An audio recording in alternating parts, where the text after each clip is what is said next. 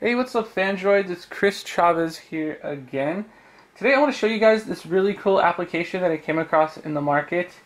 It solves one of the problems that I found with just having a pure stock Android device. All the stock Android clock does is just give you an alarm, and it doesn't really add any other extra functionality. So if you're looking for something like, say, timers, it's completely absent. So in my search for a beautiful and wonderful timer application, I came across this one. It's just called Timer, and it comes to you from Opoloo. The developer's Opoloo. It's a really fun name to say. And what it does is it just gives you a simple and super easy way to set up timers on your phone. And the best part about it is that it has a wonderful Holo theme you can see here. And it's absolutely gorgeous. The fact that it's just so simple and minimal, it's kind of funny how, I don't know, that can be just so elegant in a way. Up here at the top, let me just show you guys, you have you're saved, and you can swipe over to go to running timers. I'm going to go ahead and start one up and save one.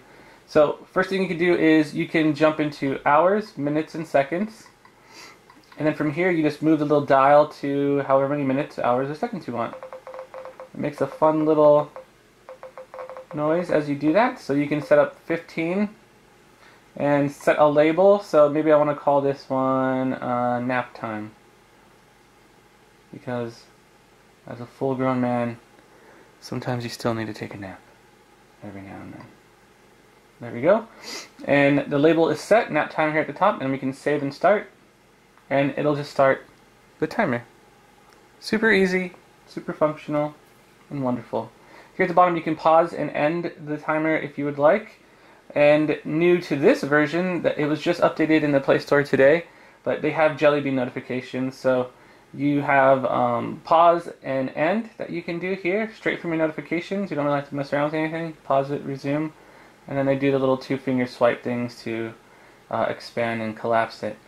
So pretty darn cool. Let me go ahead and jump back. So now you can see you're saved, and it's nap time and running. This will show all the list of timers you're running. So you can run multiple timers at once.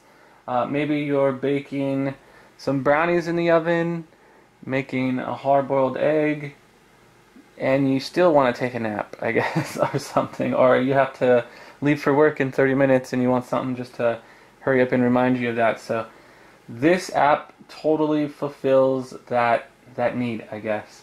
Also new to the Jelly Bean version, let's jump into the settings. You can change the theme. So instead of just a light theme, some people don't like the light themes because they feel like it's just sucking up their battery. There is a dark theme, which I thought was really nice. And the dark theme, it's just the standard gray Holo look. And actually, it kind of reminds me of Tron, because the white and the blue, and then now it's like the dark gray and the orange. I'm sure some people probably won't like the whole orange thingy, but I think it's kind of nice, and there's a theme that I actually like to run on my phone that this would fit perfectly with. But again, so that's just Timer by Opoloo. It's a really simple, beautiful, easy to use timer for Android, and it's available right now in the Google Play Store. It's only 99 cents, so it's definitely not going to break the bank. I definitely recommend it, and if you guys get a chance to try it out, let me know what you guys think, and I'll see you next time. I'm Chris Chavez with Phandroid.com. See you later.